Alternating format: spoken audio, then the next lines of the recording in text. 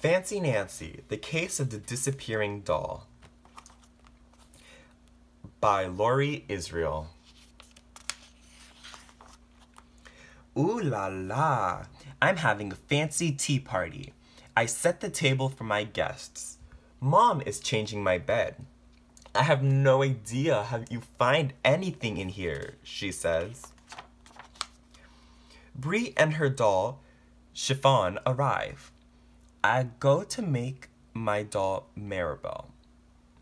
Her doll bed is empty. Maribel must be in her dressing room, I say, or in her vacation chateau. That's French for house. I can't find Maribel anywhere. She couldn't have disappeared into thin air, says Bree. If Maribel is missing, I say, it can only mean one thing. Someone took her. Why would someone take Maribel? Asks Bree.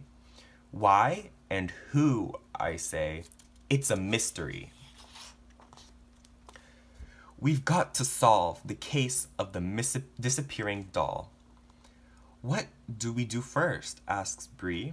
Look for clues.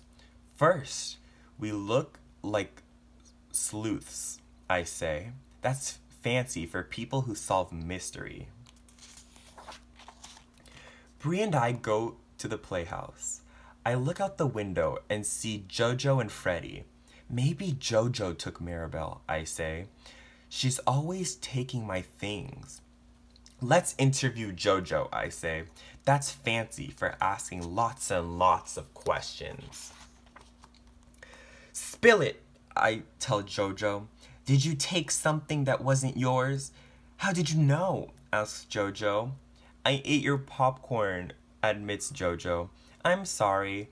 I meant Maribel, I say. Oh, I didn't take her, Jojo says. We see Grace riding on her bike. Is that a doll in Grace's basket? Asks Bree. Grace parks her bike. I reach into Grace's bicycle basket. The jig is up, I say. That's fancy for gotcha. I know you took Maribel. Why would I take your doll? Asks Grace. My doll was made to look like me. Of course, I say. I was just making sure. Bree and I go back into my room. I see a new clue on the floor. It's just a hair tie, says Bree. A tan, plain hair tie, I say. Are you thinking? Asks Bree. Mom took Maribel, I say. Bree and I hear noises in the basement. We go downstairs.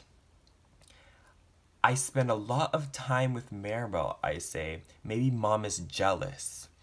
Mom's shadow is behind a big bedsheet. Aha! I shout. One question, Mom. Recognize this? I show her the hair tie. Oh, thanks. It must have fallen out when I was in your room, says Mom. When you were in there taking Maribel, I ask. Sweetie, do you really think I'd take your doll? Mom asks. If you didn't take Maribel, then where is it? I ask. We can't find her anywhere. Where did you last see her? Asks Mom. I got Maribel out of bed, changed for the tea party, and put her on my bed, I say. You took my bed sheets, I say. Maybe Maribel is in the sheets. Bree and I look through the laundry basket. She's not here, I say. Scrabloo! Oh no! I say. I see Maribel in the washer. Mom stops the washer and opens the door. I'm so happy to see my doll. I'm sorry I blamed you, I say. Mom gives me a hug. She accepts my apology. We can have our tea party now, asks Bree. Yes, I say. The case of the disappearing doll is closed.